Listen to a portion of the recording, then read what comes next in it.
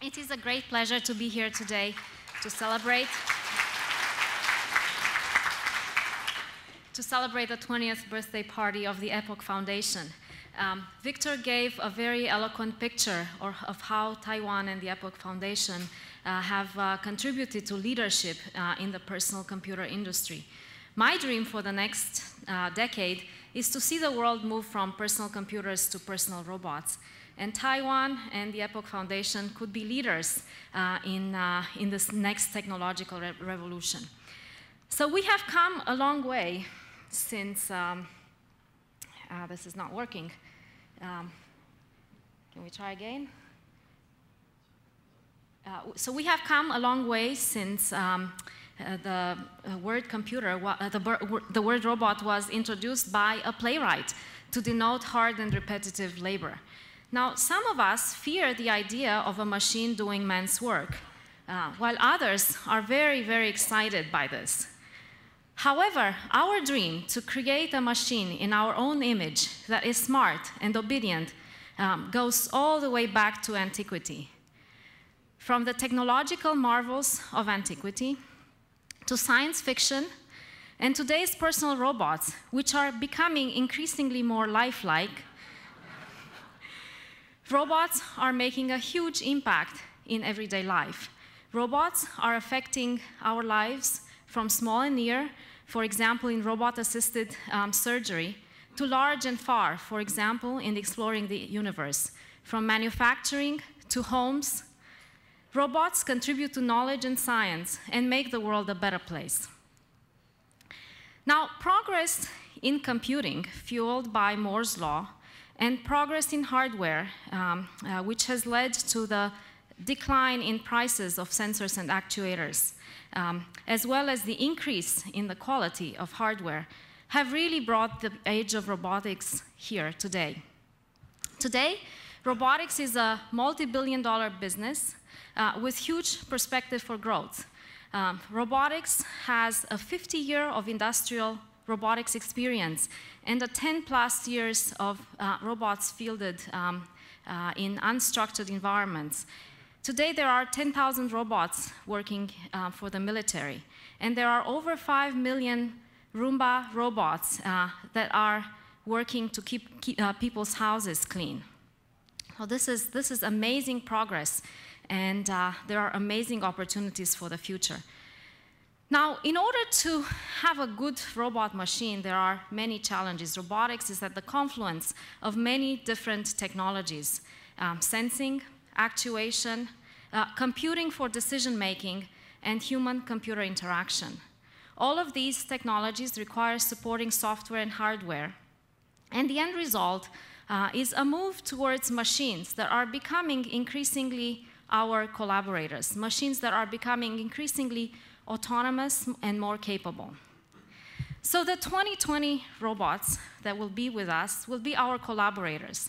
They will collaborate with us in science, in education, at work, and in everyday life.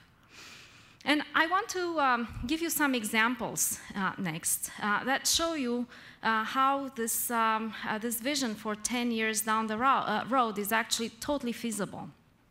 So let's start with robots as collaborators in science.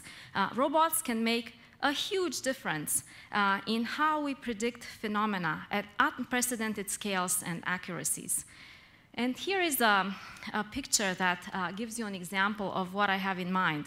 This is a picture of a tree canopy in Morea that was taken by one of our flying robots.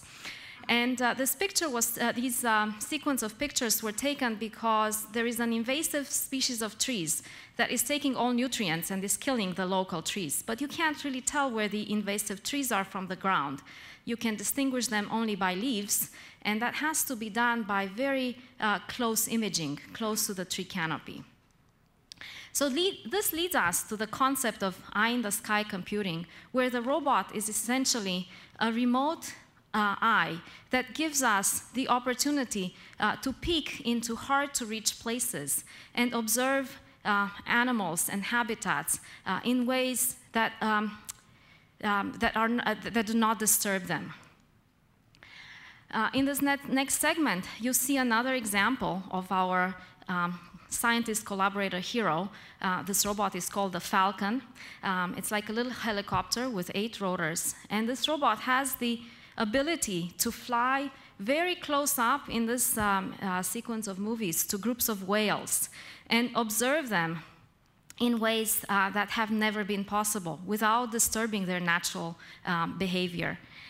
The current state of the art in whale science is paper, pencils, and binoculars from a cliff. So you can imagine that having an instrument that brings the eyes of the scientists so close to the place of the action is giving them huge capabilities. In Roger Payne's words, the instrument is beyond anything he ever imagined possible. The same concept of taking the remote eye can also be applied to other hard-to-reach environments. For instance, in the deep sea. And this is very important for many reasons, as we all know today. So this is an example of our robot imaging a coral reef. Now, imaging in water is actually very hard because most pictures in water turn out to look like this. They're blue and green, and you can't really tell what's in them. What we would like to have is color, because color tells us where the fish are, what is happening to the habitats, what is happening to the human structures that we put in water.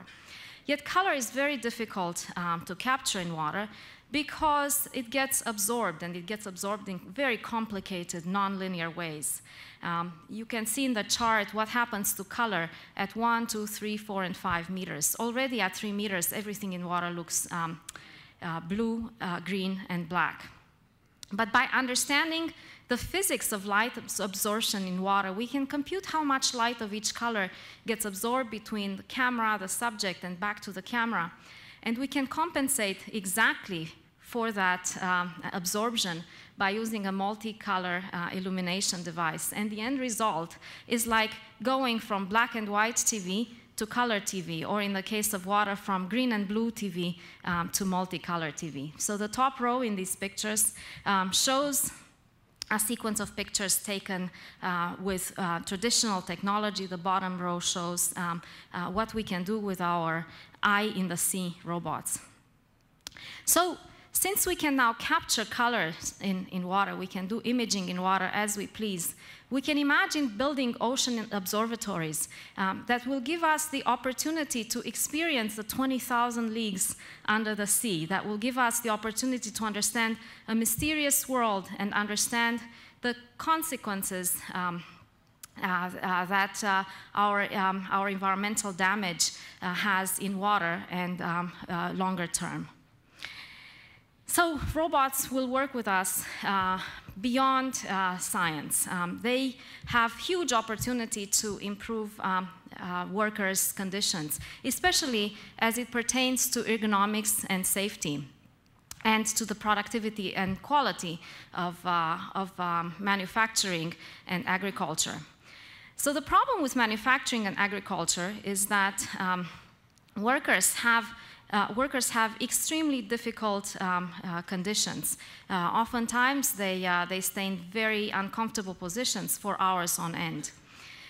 Well, we can imagine a remote hand, much like we've seen the remote eye, that a human worker could control from the distance, much like you see in this movie, where a worker is controlling a robot, a real robot with a wheel attached to it. The worker has a small replica of the robot, and it executes the movements that the robot could apply in the world remotely. So this is an extreme case of using teleoperation, and we can imagine applying these concepts to impact how manufacturing, agriculture, and other types of jobs can be done. Now, besides improving the working conditions, robots can also help in other ways. Robots can assist in manufacturing by automatically locating parts and tools, bringing the parts and tools to the location of the assembly on demand, and further providing support for automating operations such as assembly, painting, and so forth. Now, what you see here is just a very small prototype of assembling a truss structure that was done at MIT in my lab. But this actually shows you that the idea of using robot teams for serious manufacturing is not that far away.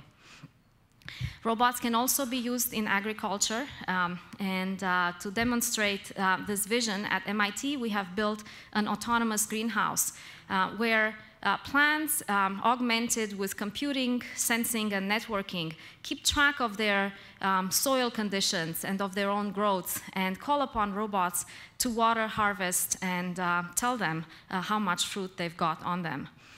So this is a picture that shows you the robot platform that provides this kind of agricultural support. We essentially have a mobile robot with a manipulator. There is a watering device as well as a camera that helps the robot locate fruit.